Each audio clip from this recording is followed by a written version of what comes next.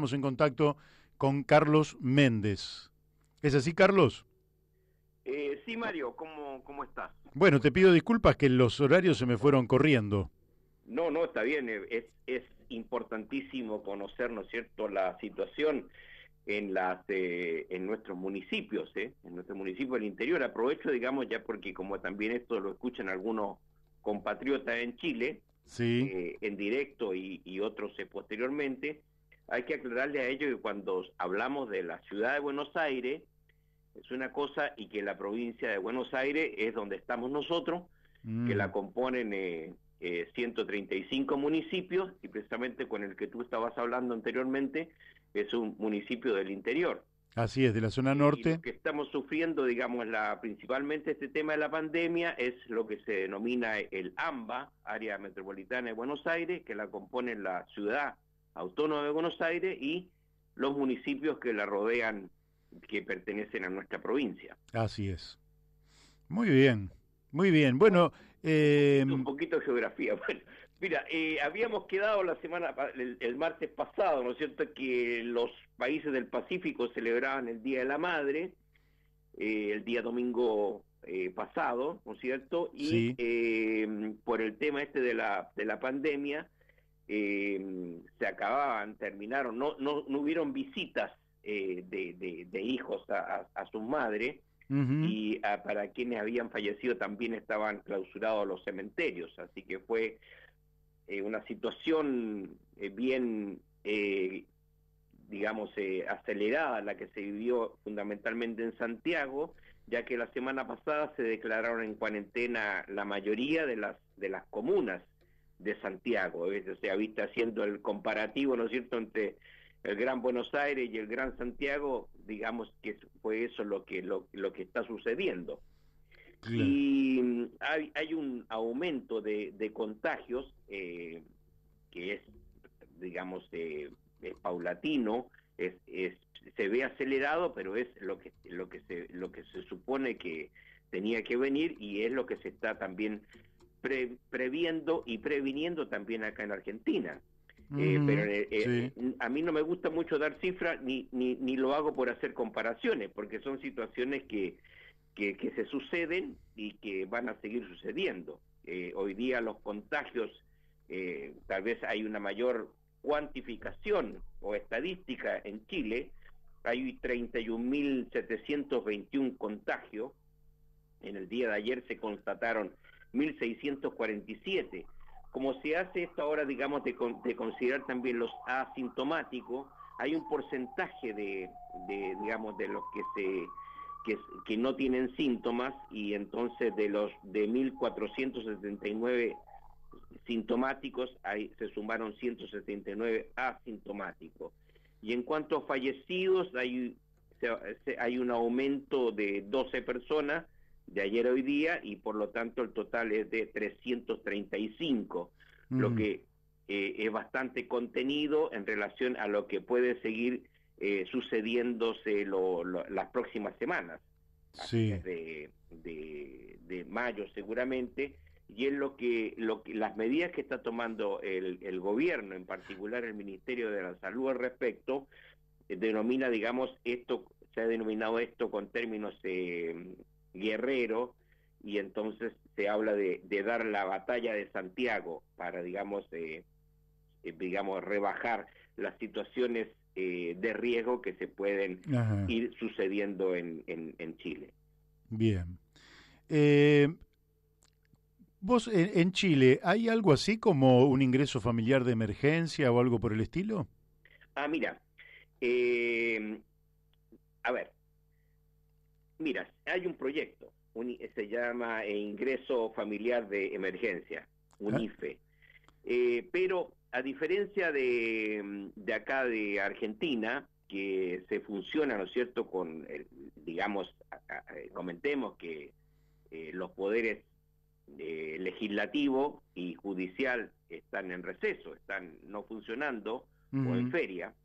En Chile sí están funcionando, entonces este proyecto ingresó por diputado, hizo el trámite en el Senado, y hasta hoy día, digamos, no está promulgado, ya que no hubo acuerdo en cuanto al cantidad de dinero a otorgar a las familias.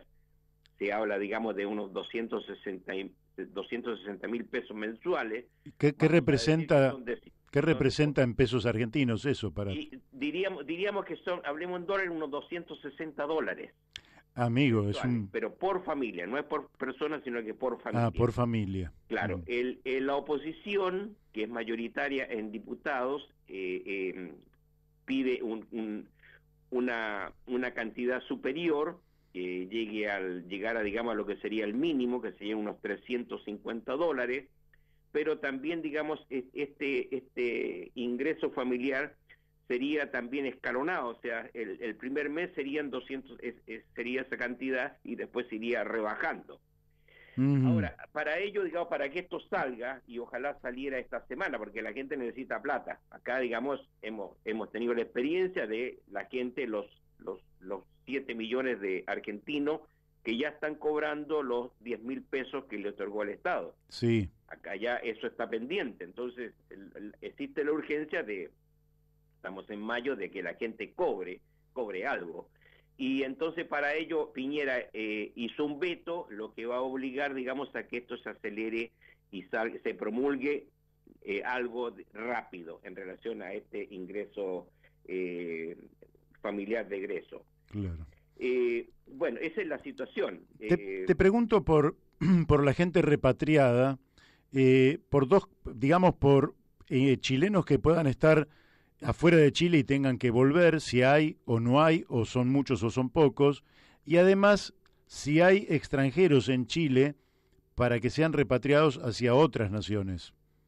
Mira, en el primer caso ya prácticamente casi todos los chilenos han sido repatriados, los que estaban en el exterior. Ahí hubo un trabajo bastante fino de la Cancillería, que a mediados de abril ya había logrado repatriar 40.000 viajeros, fundamentalmente a la gente que estaba de vacaciones, hay que decir las cosas como realmente fueron.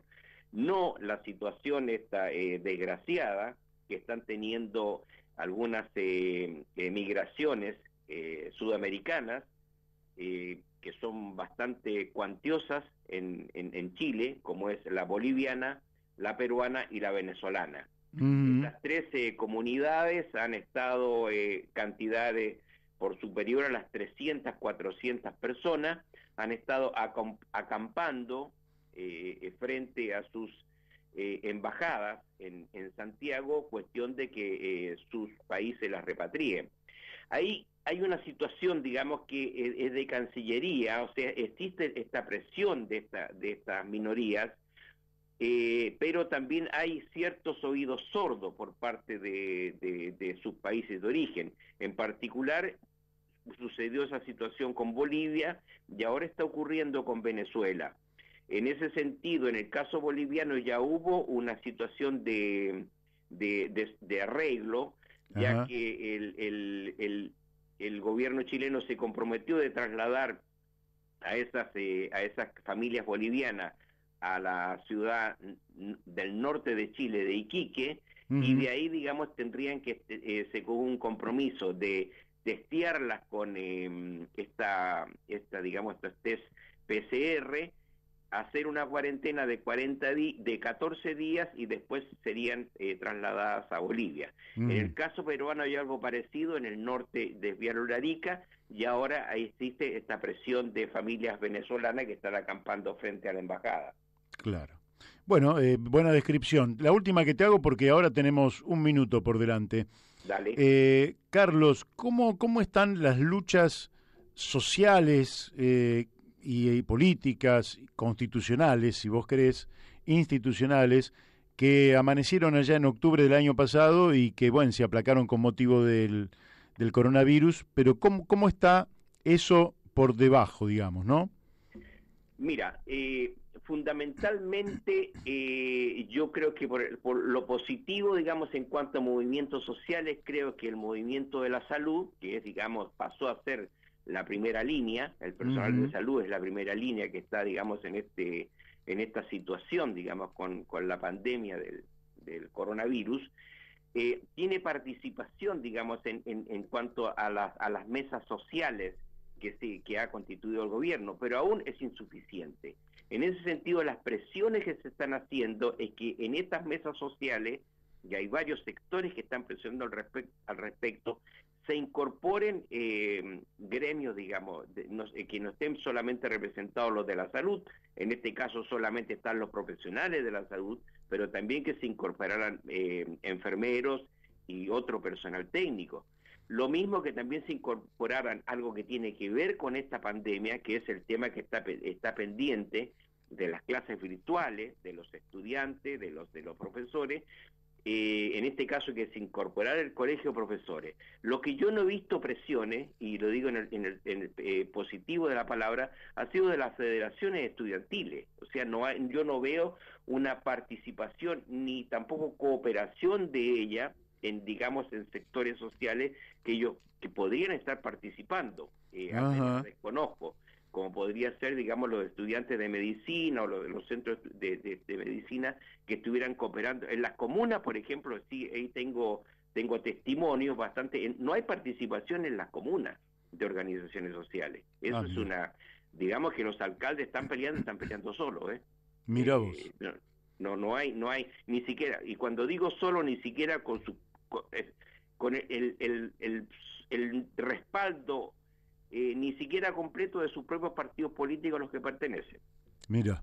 Te digo, una crítica esa que yo lo he conversado con varios, digamos, personas, digamos, de comunas, y solamente apenas, digamos, la de sus partidos políticos, ni siquiera de una coalición, si es que pertenecen a una coalición. Obviamente que los del gobierno tienen más apoyo, pero es la situación.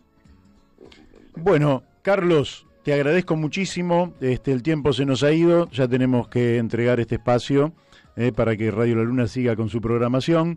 Te mando un fuerte abrazo y nos vamos a volver a encontrar el martes que viene.